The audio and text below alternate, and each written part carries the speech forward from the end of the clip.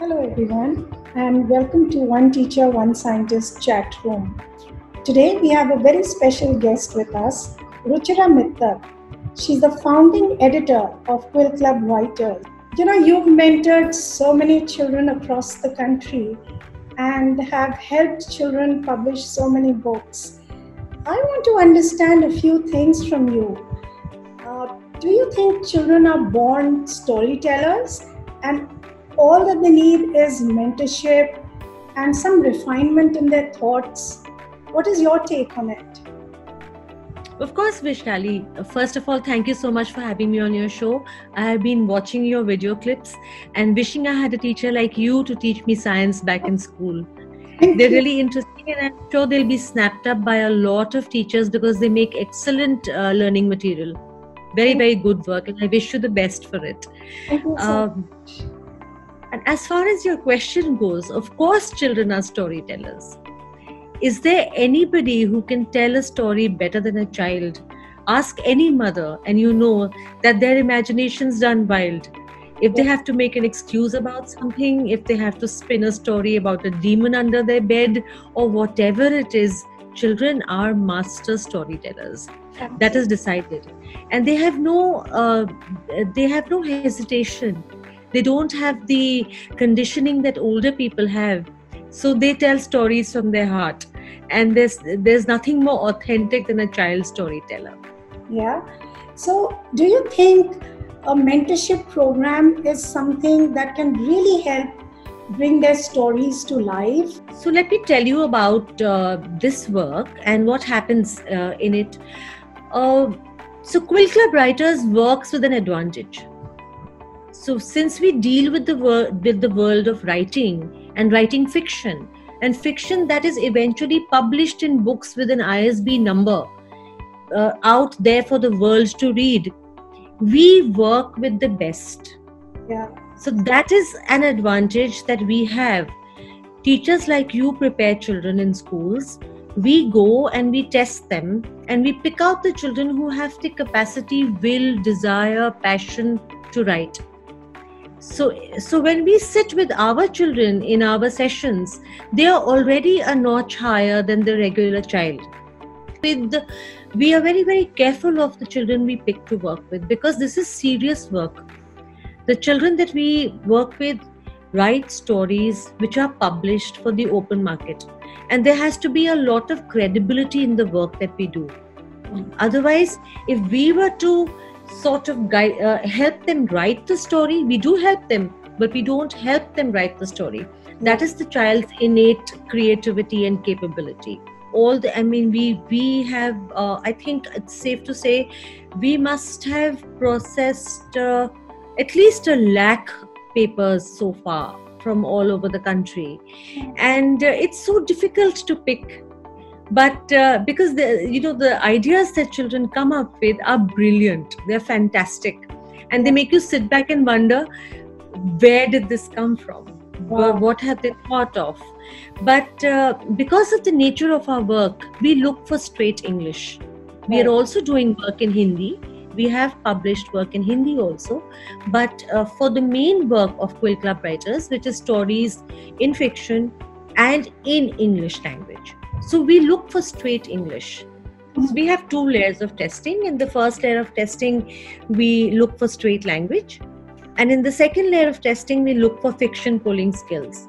Okay. And then we meet the child. Do you think children, once their books get published, their attitude towards learning changes, their attitude towards the world changes after they become published writers in their school time? Completely. One, we have seen that students who have been to our workshops and who work with us on structuring a story become changed people. And they go back to their classes empowered with this capacity to structure their thought. And it helps them in every field, whether they're doing geography, history, science, whatever they're doing. And so many of our students have then won the best student award, and they've topped, and their results have become better. That is one aspect. So the attitude kind of improves. It helps in attitude building. Yes, Because for 10 days they're sitting with us and they are concentrating on something and they're creating a product. The pride is so much. Yeah. There is so much ownership in what. And then, Vaishali, these books are also supplementary readers in the school. So the child is walking around like a hero because everybody has read his or her story. Yeah. Children stop them in the corridors to say that, Bhaiya, I loved your story. But could the end have been different? Or Didi, I read your story 5 times, and they ask for autographs. So that's something wonderful. Then also, we teach the child that to be an author is a very special thing. How many people get the chance? Yeah. So they have to then wear that mantle, which means we tell them that your language has to be a certain way. Please don't use short forms. When you address your emails, you have to be the dear sir, ma'am, thank you.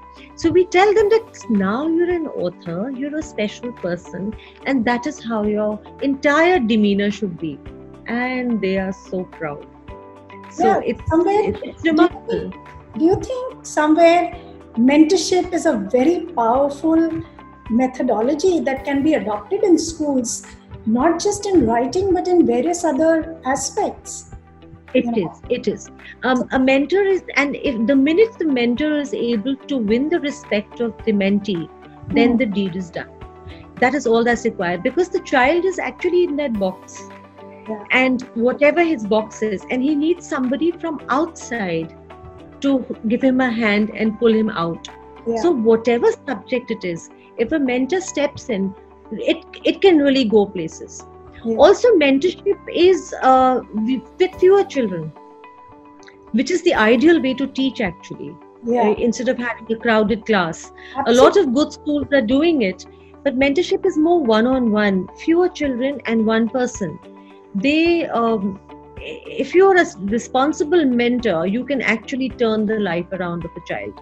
Subject, love for a subject, everything. And they write for you and I to read, which is something very unusual, because most children are writing children's stories, or you expect them to write circus tales. But when you do this with them, you realize how much they see and how much they absorb and how much they are able to then translate into words. So they are actually seeded with this. And the ones who write, and they can be taught also. Of course, they can be taught. If they are put through the paces, they can be taught. If they have the basic desire to do so and language skill, they can be taught. But otherwise, it is safe to say that children are marvelous. They come with, you can mold them into anything that you think is, exciting them or interesting them. So somewhere we have to make sure that we are helping them preserve their magic and wonder. Yes. We should. Yes. We should strive to preserve that. We always tell our principals that no child complains of a stomachache or a toothache when they come to our sessions. Or I think probably to any session which is outside a classroom. Everything changes. Also, Vaishali, we treat them as equals. With all the protocol and respect maintained, we don't talk down to them at all. In fact, we are even known to call them Mr. Bansal. Or Miss. They just sort of, fill up with this pride and sense of accomplishment, and then they strive to live up to it. So their social and emotional learning also must be getting strengthened with something like this. Yes. But writing a story is very cathartic. So a session can have tears, it can have laughter, it can have sadness, it can have depression because no story is coming out, all sorts of things. It's a comprehensive learning program. But to answer your question, yes, children should be allowed some sort of an elasticity in their schedule or some difference in their environment to get the best out of them. It's the most important thing. Thank you so much, Ruchira. It was so nice talking to you, and I hope we keep getting more books from you and keep reading them.